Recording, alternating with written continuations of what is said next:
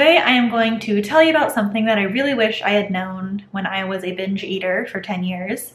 And specifically, I'm going to talk about a psychological strategy to stop binges when they are happening or prevent them in the moment. And to do that, I'm going to tell you about a study that looked at 2 different psychological strategies and how they affected how much people with binge eating disorder ate after having a really upsetting thing happen to them. Hey there, I'm Mish, and I am a full-time researcher with my PhD, and I make videos based on studies to help you reach your weight loss, fitness, health, and nutrition goals. And for some background on this study and the psychological strategies they'll be looking at, a different study actually found that people with eating disorders are a lot lower in self-compassion.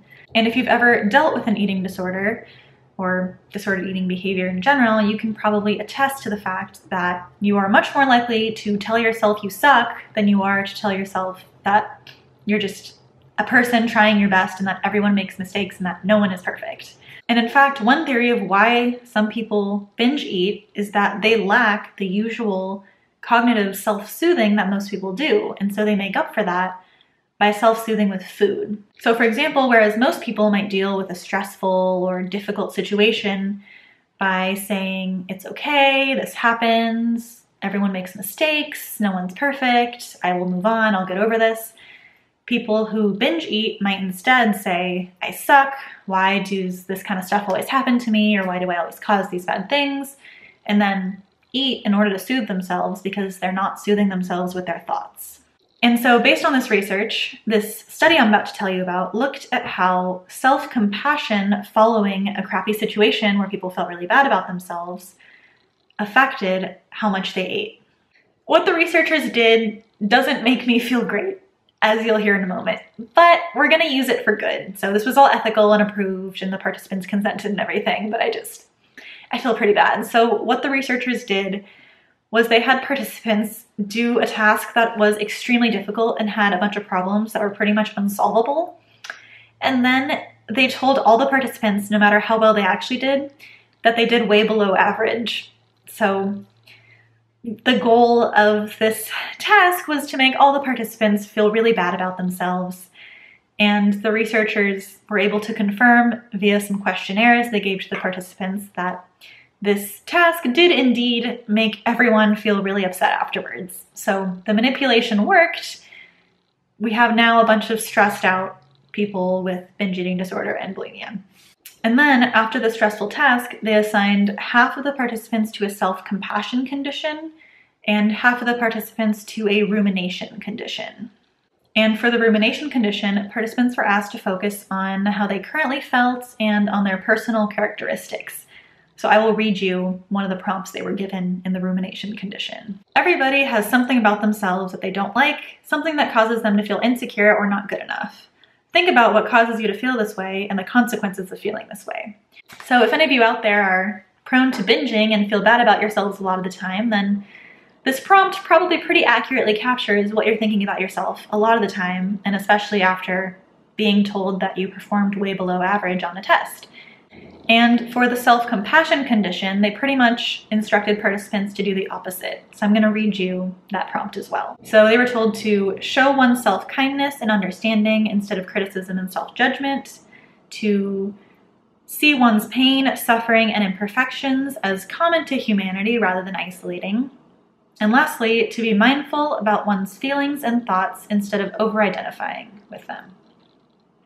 So the common thread here is that people were told to be kind to themselves and to distance themselves from the situation and to remember that no one is perfect and that everyone feels crappy sometimes and makes mistakes sometimes. And so after this stressor where they were told they did terribly on this test, followed by these instructions either to ruminate or to feel self-compassionately for 10 minutes, participants then were given 3 bowls of food. One was milk chocolate, one was blueberry muffins, and another one was chocolate chip cookies. And the participants were told they were just doing a taste test to rate how much they liked the foods. And interestingly, there was no difference between the self-compassion people and the rumination people in terms of how much they rated wanting the foods and how much they thought they would enjoy eating the foods, so how tasty the foods looked to them. However, after they'd started eating the food, the people in the rumination condition rated the food as tasting better and said that they wanted more food even after they'd finished the taste test compared to the self-compassion people. So to the self-compassion people, those treats didn't taste quite as good and they didn't report wanting quite as much. But now for the big crazy result that I really wish I had known 15 years ago, is that the people in the self-compassion condition ate half the number of calories as the people in the rumination condition. So the only difference between these two groups of participants is that the self-compassion group was told to remind themselves that they don't actually suck that much, whereas the rumination condition was just told to kind of think their normal thoughts, essentially. So yeah, that's pretty wild that the people who were told to ruminate ate 300 calories, whereas people who were told to feel self-compassionately only ate 150 calories. So imagine that on the scale of a large binge, or over many, many binges. Like if you were to eat 2,000 calories versus 1,000 calories, that would probably make a huge difference for your life and your stomach capacity. At least it would have for mine.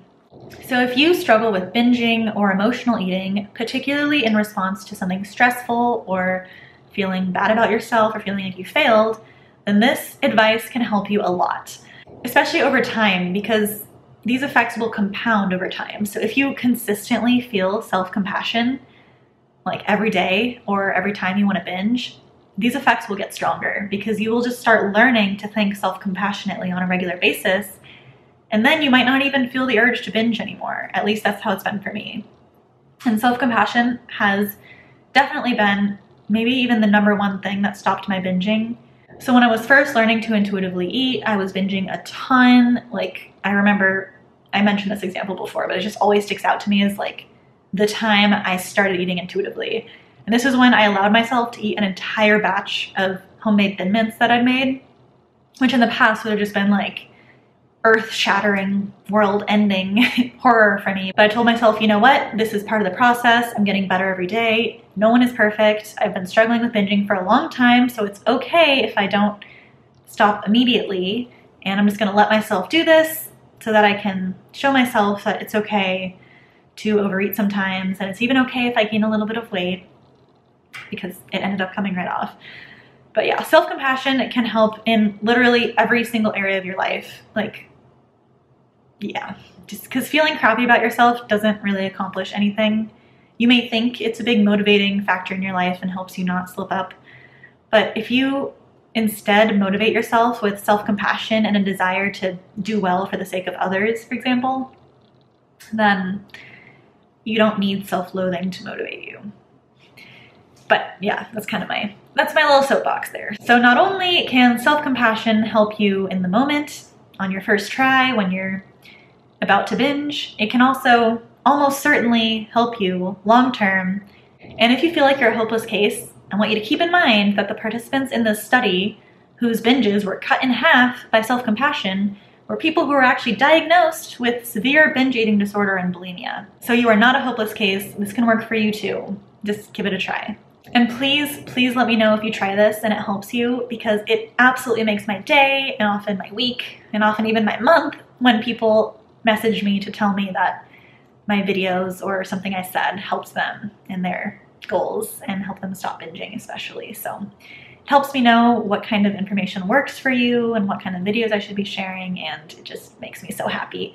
So yeah, I would love to hear it if you give this a try. So yeah, I hope this was helpful to you.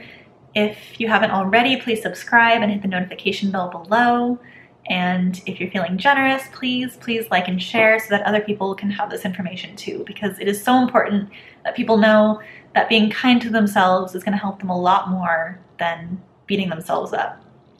So thank you so much for watching, and I hope you have a wonderful rest of your day.